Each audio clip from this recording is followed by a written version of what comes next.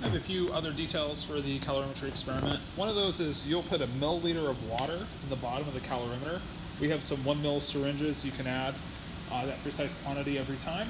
That's to saturate the inside of the calorimeter with water vapor so that when the combustion reaction, of course, generates CO2 and water, that the water goes into the liquid state because the vapors will already be saturated with water gas. And then the temperature inside the calorimeter is just barely above room temperature at the end of the experiment, so of course water is going to have to vaporize. So that's how we know the physical state of water at the completion of the reaction is water liquid.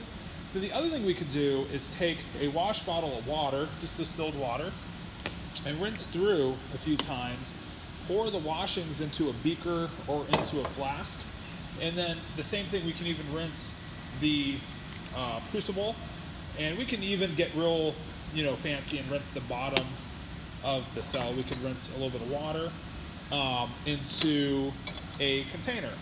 And then from there, what we can do is take one of our burettes and fill it with this precise quantity of, or this precise concentration of sodium carbonate. And if you read in the PAR manual, it says to make up that particular normality. That's really just a fancy word similar to molarity. But that concentration added to a burette allows us to have a correction factor for however many milliliters of solution it takes to titrate the washings using phenolphthalein as an indicator. Just add a couple drops of phenolphthalein to your rinsing water rinses, and what we're really titrating for is a nitric acid, which is going to form in the presence of nitrogen, oxygen, and water vapor, which could all be present inside the calorimeter. Of course, we flushed, and we're going to flush that bomb 3 times before we take our final fill with oxygen to then run our experiment. So we're going to make sure that we have a really high oxygen environment, really low nitrogen environment, so we probably won't observe a whole lot of that sodium carbonate needed to titrate our washing. In fact, we say if it's less than a milliliter for a given compound, you can then skip it for future trials because it becomes just more of an error-prone task than anything.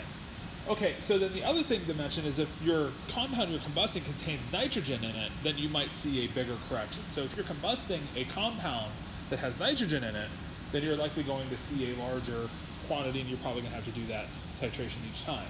The other thing I wanted to mention is the pellet press. So our pellet press here has a couple of parts. So it has this part here where we're actually going to make the pellet in here. So what we would do is grind up whatever sample we have into hopefully a powder that works best. Then we're going to add some of that powder.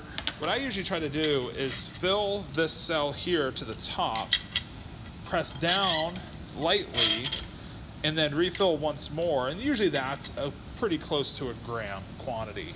So refill a second time, and then that time pulverize it down, maybe give it a pound or two. And then once you have your pellet here, your pellet's going to be in this press here. It's going to be all the way to the bottom. It's going to be pretty hard to get it out. So then what I would do, and notice how I began with this beveled edge up. That's not super crucial that we get this right, but that's a little bit helpful if that bevel edge is on the top as opposed to the bottom, which has a more flat face. So we would flip this over, and we would actually flip it over into the pre-weighed and pre-washed out sample cell or crucible, and what we would do is just press that lightly. What you're gonna have to do is get this lined up. Hopefully you have 2 hands, and then what you want to do is just tap lightly so you don't re-crush the pellet once it falls into the crucible. And so you should then have your sample and your crucible ready to go for your next trial. So a few things are just make sure to pre-weigh the crucible ahead of time, make sure it's good and cleaned out. That one wasn't very clean that I started with, but make sure it's cleaned out before you begin, and then you're ready to go with your next trial with a new compound with your pellet. So remember, we'll use pre-made pellets for benzoic acid and make our own for any other pellets we need throughout the experiment. One of the tasks is to combust a food item. So on the second day of the experiment, if you want to bring in some sort of a food, something you can think about making a pellet out of, like potato chips work pretty well, like fattier types of crackers work pretty well. Things that are kind of dry, like a saltine doesn't work very good in terms of making a pellet out of that, but like a Ritz cracker usually works a little bit better.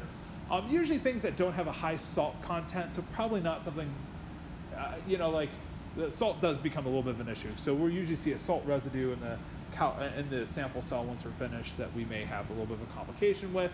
So if you're choosing something, maybe something relatively that you can make a pellet out of that maybe doesn't have a whole lot of salt in it, that's a good choice. But we can try to combust just about anything and see what happens and kind of go from there.